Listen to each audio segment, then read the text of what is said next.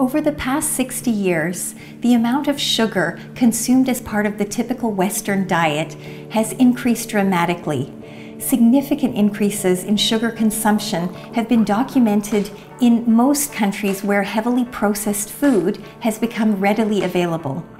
Surprisingly, some experts estimate that only 1/6 of our sugar comes from desserts or foods that we think of as sweets. The majority of our sugar comes in the form of highly processed food and sweetened beverages.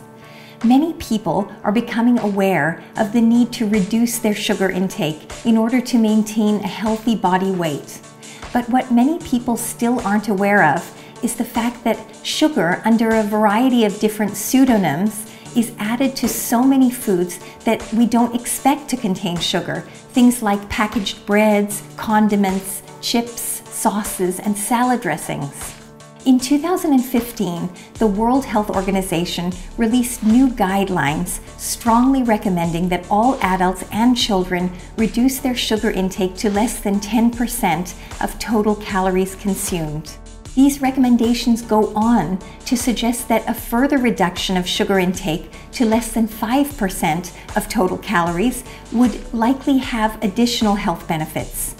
These recommendations focus on free sugars, those that are added to foods by the manufacturer, the cook, or the consumer, as well as sugars that are naturally present in honey, syrups, and fruit juices.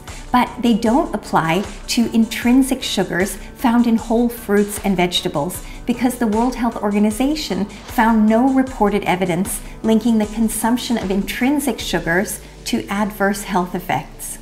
The sugar that naturally occurs in milk is also excluded from that 5%. For the average adult consuming a 2,000 calorie per day diet, reducing their sugar intake to 5% would mean that ideally no more than 100 calories per day should come from free sugars.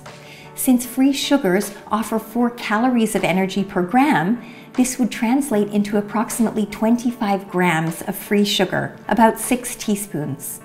6 teaspoons seems like a generous allocation when you picture spooning it out of a sugar bowl. But when you begin to look at the nutrition labels of most packaged foods, the numbers begin to add up incredibly quickly. For example, a 1/2 cup serving of organic granola can contain 16 grams or 4 teaspoons of sugar. If 1/2 of a cup of regular sweetened yogurt is added to that cereal for breakfast, this can add another 4 teaspoons of sugar, and you've already exceeded your recommended sugar intake by 2 full teaspoons before leaving the house. There's a growing consensus that we need to cut down on our sugar consumption, and yet there may be a downside to vilifying sugar the way we did with the dietary fats. If we only emphasize the need to cut down on our sugar intake without simultaneously emphasizing moderation and balance in our diet as a whole, we risk a situation where fats and animal proteins are seen by the general public as free food, and the processed food industry again steps in and supersizes. It's been interesting to read the research and see the shift in attention from treating fat as the evil nutrient to treating sugar as the evil nutrient. Now, we went overboard on fat. It turns out fat is not as evil as we thought, and saturated fat is not necessarily the thing to worry most about in your diet. And in fact, our obsession with saturated fat led us to promote trans fats, which turned out to actually be lethal. So I'm very wary of focusing all our attention on a single nutrient. Sugar's been part of the human diet for a very long time. It's prized by people all over the world. We have evolved to like the flavor of sugar for very good reasons, but we are eating too much of it. And I think we definitely need to cut down on the amount of sugar we're eating, but I think companies need to disclose added sugar, which they don't now have to do in processed foods.